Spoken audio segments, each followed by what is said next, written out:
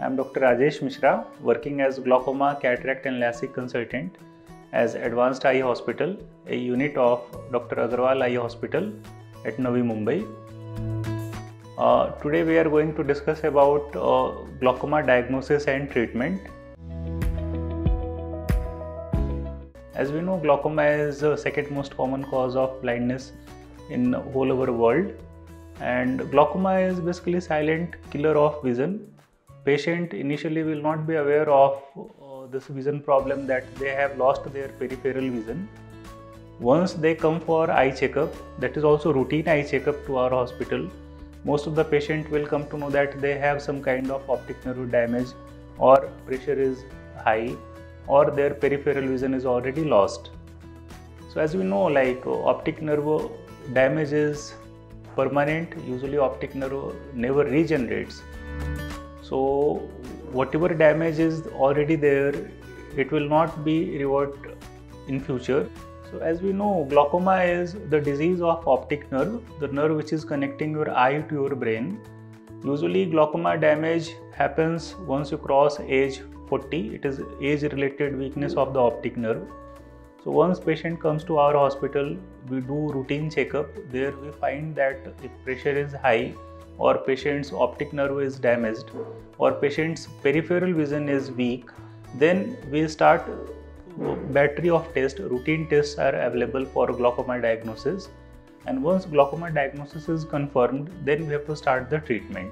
So optic nerve damage is permanent. If there is any optic nerve damage or side vision loss, that can't be cured again.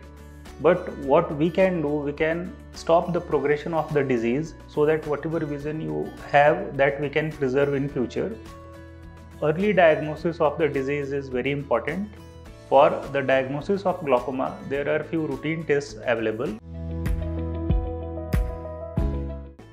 First of all, we have to check the eye pressure. That is most important thing in the treatment and like monitoring of the disease, where we check the eye pressure with the help of applanation tonometer, or in some patients in routine checkup we can do with the non-contact tonometer also. Eye pressure is very important parameter for the diagnosis as well as treatment of the glaucoma. Usually the eye pressure varies between 10 to 21.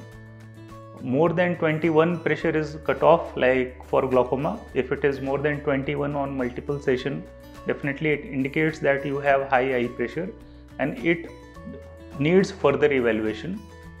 Second test is pachymetry. There we check your central corneal thickness. If corneal thickness is thin compared to normal average population, that is again one risk factor for the glaucoma. And there are some correction factors depend on your corneal thickness, which will give us actual reading of the eye pressure. Next checkup is gonioscopy. Gonioscopy usually decides whether your glaucoma is open angle or closed angle glaucoma. The glaucoma is broadly of two types. If there is angle closure glaucoma, then we have to do laser iridotomy to open the blockage between angles. If it is open angle glaucoma, then we have to start medical management. Acute angle closure glaucoma is medical emergency. There the eye pressure will be very high, patient will have eye pain, redness. So we have to diagnose the disease at the earliest, and we have to start the treatment to reduce the eye pressure. One eye pressure once will come down, then we have to do laser iridotomy to clear the blockage, and we have to continue glaucoma treatment thereafter. Next test is very important. It is known as perimetry test, where we have to assess the peripheral vision of the patient. As you know, like glaucoma is the disease of the optic nerve, but it affects your peripheral vision. Central vision initially will be intact. There will be no damage in the central vision initially, but as your glaucoma progresses, the peripheral vision will gradually become weak and ultimately it will affect the central vision. One of the most important tests in glaucoma is perimetry test. In perimetry test, we have to assess your side vision, peripheral vision, because in glaucoma the optic nerve gets damaged but your peripheral vision will be affected. So in this test, a visual field test will provide us a map of your complete field of vision. This test will help a doctor to determine whether your vision has been affected by glaucoma or not. So in front of you there will be multiple lights present, and they will be flickering light. Once you are seeing the light, you have to press the button, and at the end of the result, machine will determine that your peripheral vision was normal or abnormal. There are a lot of parameters that we have to see, and accordingly we have to decide whether this perimetry test was within normal limits or there was some damage in your peripheral vision. And the most important test of the glaucoma is your optic nerve assessment. Usually optic nerve assessment is done clinically by glaucoma specialist. We have to see whether your optic nerve is healthy or not. If any weakness is there, then we have to document it. We have to compare it with other eye. Once we see that there is some weakness in the optic nerve, then we can assess, or we can further document it by doing OCT. OCT is optical coherence tomography test. There we check your optic nerve cup to disc ratio. We see your asymmetry between two optic nerve cupping, and we check your retinal nerve fiber layers also. This test will be very helpful in diagnosis glaucoma, especially early glaucoma, as well as it can be used as a tool for monitoring the glaucoma progression also. So question lies, why there are so many tests for glaucoma diagnosis? Glaucoma disease is mostly clinical, but we have to grade the glaucoma. We have to see the progression of the disease, which will definitely with the help of perimetry test and OCT test will confirm the progression as well as efficacy of the treatment. In glaucoma the treatment is for lifelong, like any clinical conditions, systemic conditions like diabetes or BP. Once you start the treatment, you have to continue the treatment for the lifelong. Similarly, in glaucoma also, whatever treatment we are starting, we have to continue the treatment for the lifelong, and it needs regular follow-up, regular monitoring, just to rule out the progression of the disease. So once the diagnosis of glaucoma is confirmed, we have to see what has caused the disease. The glaucoma is in which stage, like it is mild, moderate or severe, and which eye is more affected. Accordingly, we have to modify the treatment. In follow-ups, we have to see whether you are developing any side effects of the treatment. In most of the patients, if they are using glaucoma drops, they might have redness, itching or irritation. We have to see and titrate your eye pressure in follow-ups. And in long run, definitely we have to see whether glaucoma is progressing or it is stable. We have to always check your peripheral vision as well as optic nerve health in every visit.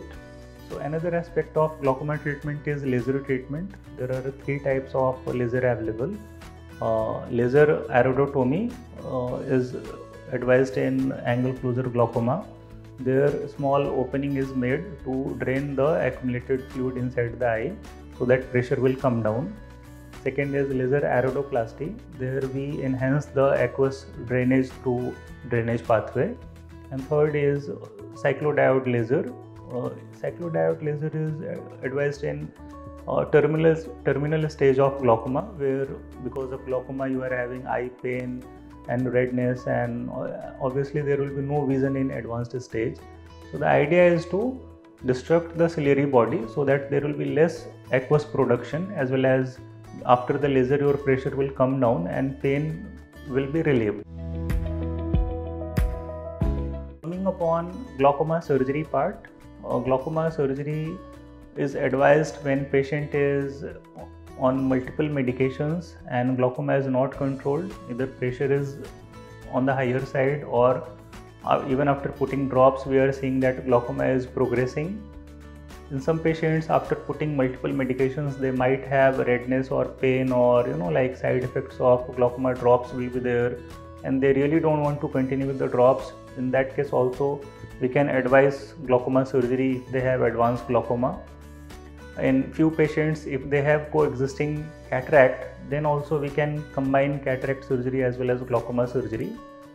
So most common glaucoma surgery nowadays is trabeculectomy, that can be done with mitomycin C or ologen implant. and in most of the patients, if they have coexisting cataract, we can combine cataract surgery with trabeculectomy. The results after surgery is fantastic, because after cataract surgery their central vision will improve, and once we combine glaucoma surgery, their eye pressure will also be controlled after the surgery. So effectively after surgery there will be minimum dependency on the glaucoma drops, and their lifestyle and quality of life will improve after the surgery. Second type of glaucoma surgery is shunt surgery. It is advisable in few complicated glaucoma, like neovascular glaucoma, or if they have multiple failed trabeculectomy, there we can do shunt surgery. Most common shunt we are using nowadays is Ahmed glaucoma valve shunt or RD shunt. Few other types of glaucoma surgeries are also available, like trabeculotomy, deep sclerectomy, viscocanalostomy. So depending upon glaucoma surgery requirement, the stage of glaucoma, the disease severity, glaucoma surgeon can decide which glaucoma surgery will suit to their patient. So overall, glaucoma surgery or combined cataract and glaucoma surgery is required to improve the patient's quality of life, and hopefully after the surgery the patient will become drop free.